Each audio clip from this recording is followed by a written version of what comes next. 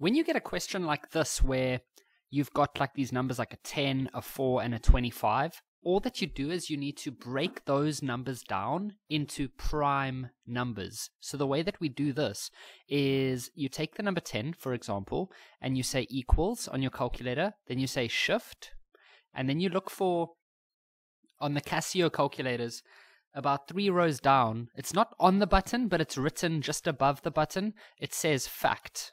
Okay, maybe your teacher has showed you this. Then you press that, and what it will do is it will show you that 10 is the same as 2 times 5. So what we'll do is we'll change the 10 to 2 times 5. And then that'll be to the power of 2x plus 3. And then the 4 will be 2 to the power of 2, and then you put a bracket, 1 minus x. And then 25 will be 5 to the power of 2, and then 2 plus x, like that. What we now do is we need to get rid of these brackets. So this 2 has an exponent of 1, and this 5 has an exponent of 1. So what we are going to do now is we are going to use the exponent rule that goes like this. If you have a3 to the power of 2, what do we normally do with those? Do we plus them or do we multiply them? Well done if you remember that we multiply. So what we're going to do now is we're going to take this 2x plus 3 and we're going to multiply it to there and to there. Then we're going to do the same with this one and that 2. And then we're going to do the same with this one and that 2. And so that's going to become 2 to the power of 2x plus 3, and then 5 to the power of 2x plus 3, and then this one is going to become 2 to the power of 2 minus 2x, and then at the bottom we're going to end up with 5 to the power of 4, come on Kev, 4 plus 2x. Okay, now what we do is we look at the top. Okay, so just look at the top. Do you see anything, any terms that have the same base?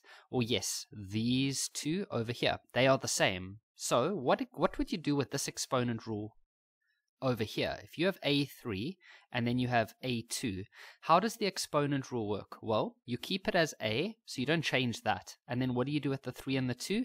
You add them together. So that'll become 3 plus 2, and so this is going to be a to the power of 5.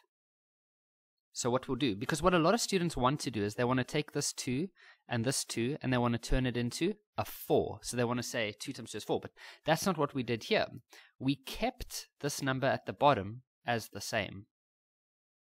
So you're going to say 2, and then you're going to add these exponents together. So that's going to be 2x plus 3 plus 2 minus 2x. And then this one is going to be 5. Oh, I'm going to run out of space. Let me just move this up a bit.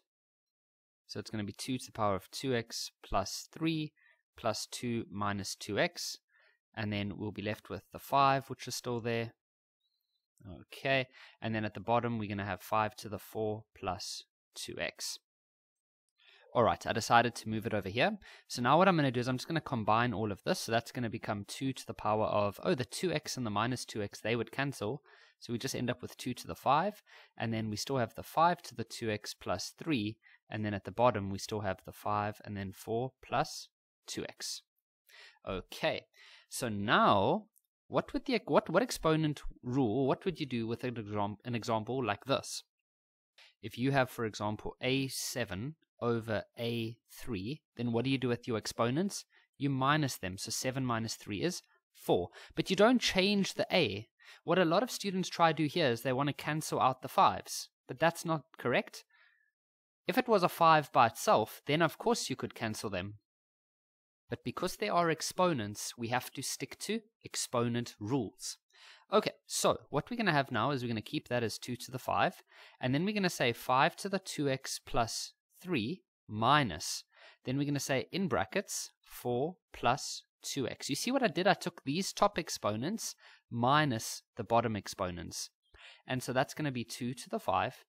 And then this is going to be 5 to the 2x plus 3 minus 4 minus 2x. And so that'll be 2 to the 5. And then these two x's are going to cancel. And then you're going to have 3 minus 4, which is minus 1. And so what we then do, because we don't want to have negative exponents, so what we'll do is we'll put that back down at the bottom. So we'll say 2 to the 5, and then over 5 to the 1. And then we could work that out. So 2 to the 5 is 32. So sorry, I'm going to write the final answer here. The final answer then would then be 32 over 5.